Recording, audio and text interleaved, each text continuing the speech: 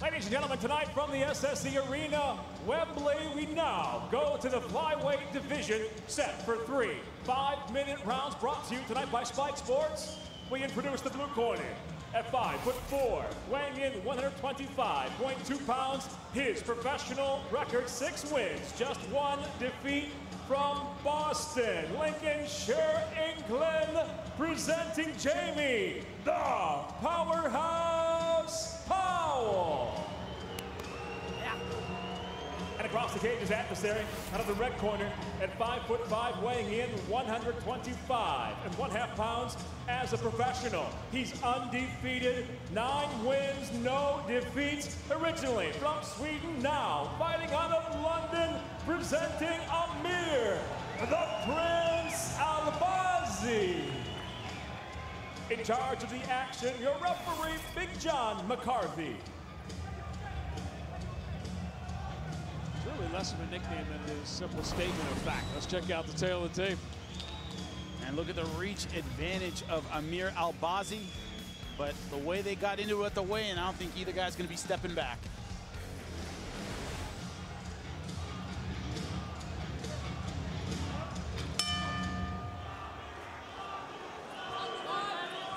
Swedes known around the world for their voracious temper. Yeah. Common thing. You know the expression, don't get all Swedish on me? Yeah, see, that's what that means. But Albazi, the nickname Prince, came to the weigh-in with a crown on, and Powell snatched it right off his head. They almost got into it right there.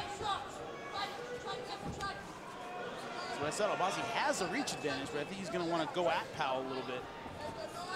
Both heads have rested uneasy leading up to this one. Nice job of the takedown. Being aggressive, going for full mount very early, and he goes back. It's a smart move. Albazi's 9 wins, all finishes.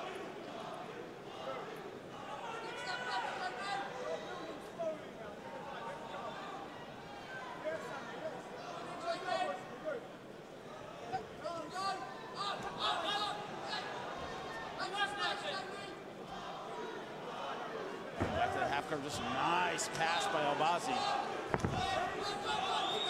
And the reality, even though they're fighting at 125, the other division where there is opportunity is a bantamweight. Yeah, very true. And by the way, with a champion who has been nothing short of dominant in his last few fights.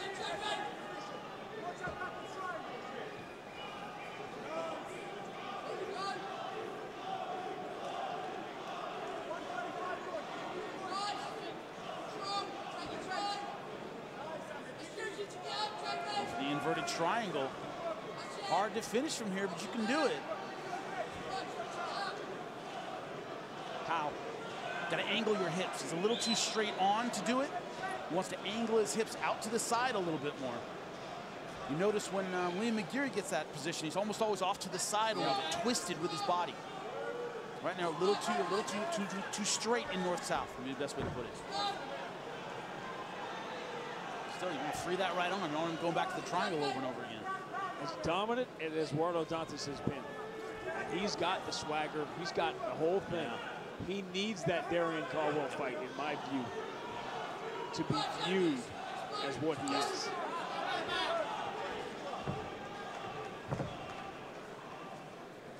Problem is the last couple of challengers, you know, in Galvão and Warren, those guys had a lot of miles on them. We'd seen what they could do. He knew what they could do. Darian Caldwell still very much that X factor. Incredibly physically gifted. It's gonna be a great fight. That's ahead of us. Patricio Pitbull and Daniel Weichel's rematch is ahead of us.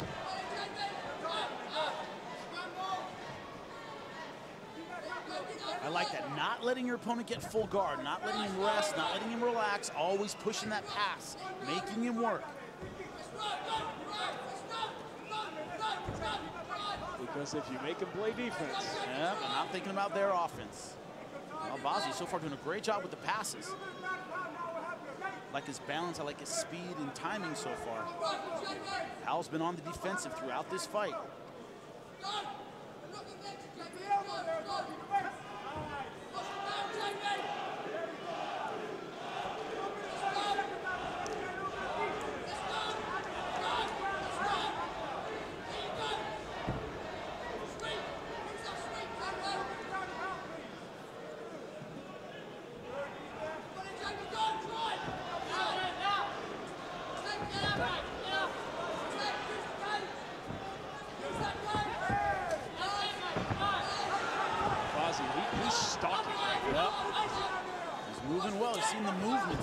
far been a step ahead of Powell. Powell finally getting his chance on top. Let's see what he can do with it.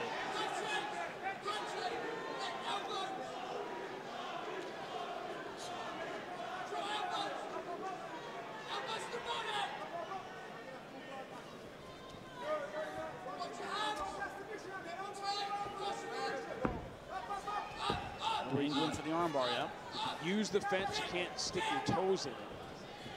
But you can use it as if it were a wall.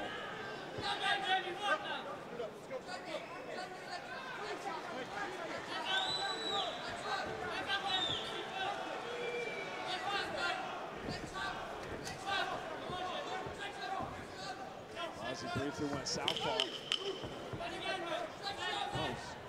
Jimmy Smith famously asked him, Mohegan's son, last year, can we get a second round tonight? Finally do.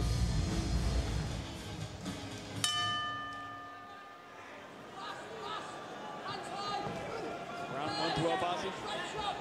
10-9 Albazi. Excellent stuff on the ground. Pass guard several times. Powell had his moment at the end, but not enough to swing the round. Really loves to switch stances too. I think if you're Powell, you learned your lesson. You want this fight on the feet, and if you're on the ground, you got to be on top. Work your ground and pound. You don't want a jiu-jitsu battle with this guy. So far, he's looked slick. Back fist.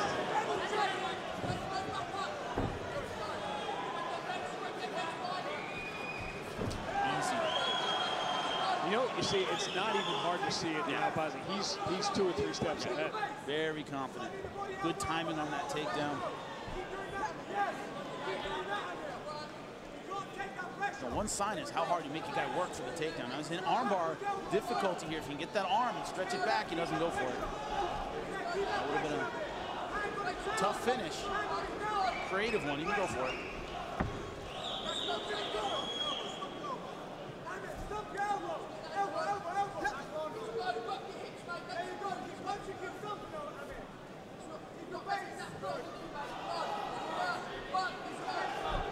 Once again, we see Powell on defense. Moving north-south, might be trying to isolate the arm. Arm of Powell, now he lets it go. Switches sides here. Usually when you switch sides like that from north-south to side control again, you're looking to isolate one arm or the other. He just transitioned to the other side. North-south without the knees, hard to use in MMA. Back in the Pride days, man, they would get north-south and just knee your head right through the rest of your body. Mark Coleman, Igor Vovchanchin for the old school fans. Wild West days. Yeah. And a lot of MMA. I mean, they just didn't have standardized rules at the time. You'd show up at the fight and they'd say, oh yeah, by the way, you can do this. Guys standing over these two. Right at the center of the creation of the unified rules. Might be looking for him to turn and get a Darce choke. And he's stepping over like he wants a Darce. That was all Powell needed to get on top. Look at that. One step ahead. Albazi just able to counter everything Powell's doing. And he's given Powell, in this spot on the ground, he's given him so many things to think about already.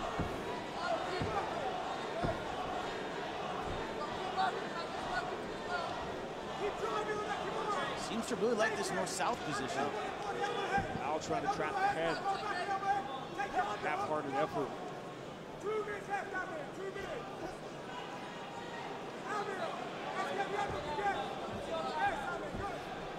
Reaches back to that side again. A lot of people refer to it as twist or side control. It's a side control facing the hips. You don't see a lot in MMA. Marcelo Garcia loved that position in jiu-jitsu. He's the one that really popularized it. What does it give you opportunities to go for that you wouldn't have if you were on the other side of the arm? Easy mount, easy controlled hips, and a lot of times you set up the Kimura from there. Looks like he's trying to isolate the arm. It makes that Kimura position very easy. Not committing to it though. I'm surprised with the record he has, 9 wins, 9 finishes. He's not pressing any one particular finish. He's not doing the jiu-jitsu version of headhunting. He's not looking for the finish necessarily. He's content to work his position, wear his man out.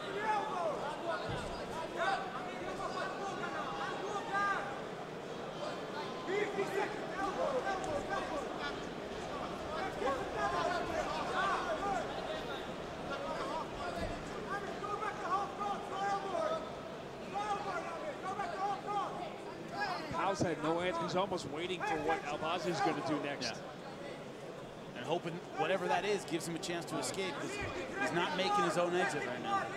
Hoping he studied for whatever the next question on the test is. Trapping the arm again. Doesn't commit to it. Now going for that Darce, cranking down on the head.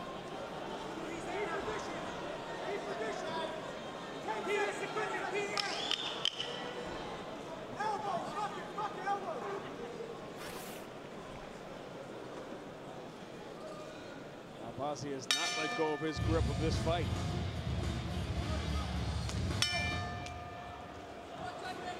I'm sorry, did you just say you went 10-8? 10-8 in round 2. Total wipeout.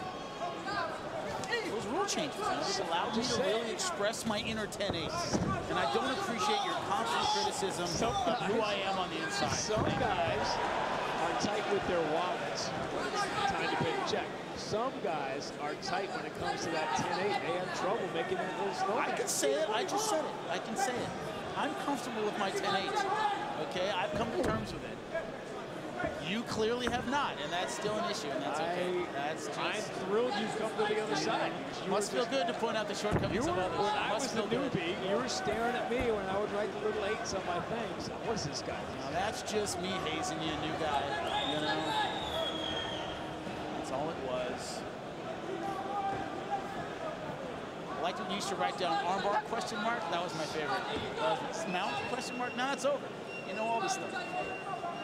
Different days.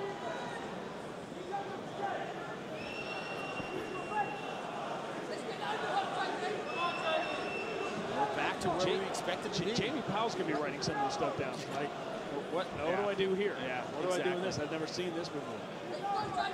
His escapes have been virtually non-existent. Not shrinking his hips. Once again, that step over that can isolate the arm. It's risky, so he's not going for it.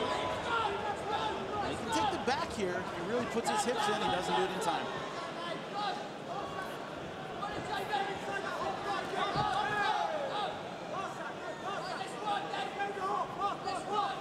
So far, this fight's looked like a free jiu-jitsu private for Powell. So Albazi's been passing his guard like it wasn't there. And that way, it's a good deal. I mean, to get paid.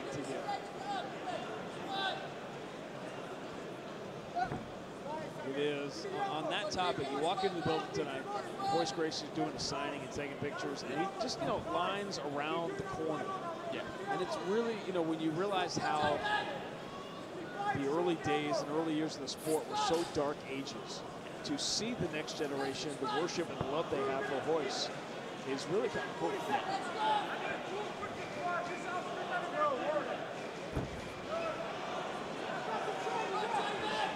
He tamed the Wild West with jiu-jitsu.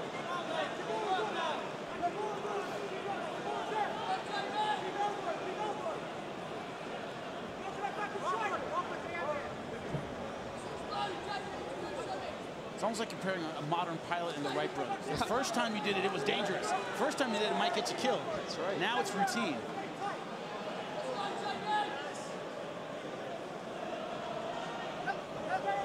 That's what everybody talks about. When you know the old school guys like I do, and you talk about Royce, and they go, man, it took guts to get in there. It took guts. No one knew what was going to happen.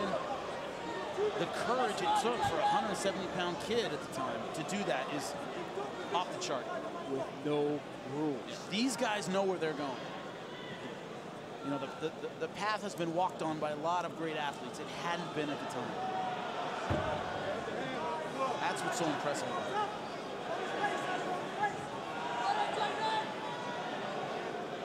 They've been ingrained in him and the entire family from the time they could have anything ingrained in their heads that this will win.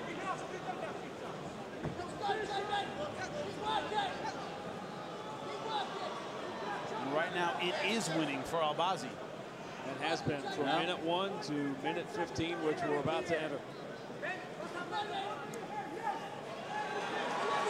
Might be academic if he can get this choke. It's under the chin. This is done. Yeah, he's got the grip now. Powell's holding on for dear life. He got out. Thought that was over. Hey, Powell gets full marks here for staying in this fight. But, you know, the fans know the code. When you talk about heart and guts, you're losing.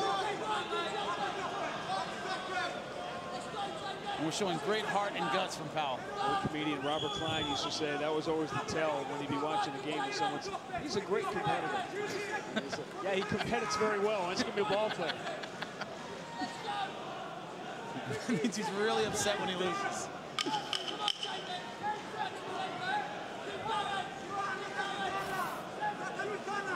Yeah, and he's talking. He is.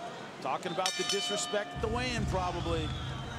Ladies and gentlemen, having gone the distance, we'll go to your 3 judges at cage side.